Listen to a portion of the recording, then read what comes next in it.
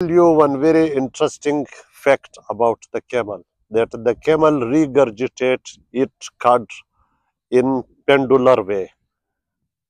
It grind it on both sides. The cows and the other ruminants, they do in clockwise, chewing like this. But the camel, it is like pendular, one side, other side. Now you will see. You see that one side, other side. This is called pendular regurgitation. Pendular regurgitation. The camel move its lower jaw on both sides to grind the cud. This is therefore we say the camel is unique and very special ruminant, or even sometimes the people say it is pseudo ruminant. Thank you very much.